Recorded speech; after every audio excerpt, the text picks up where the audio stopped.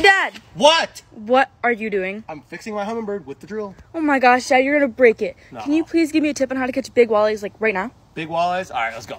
Have you ever seen one of these guys? How about this?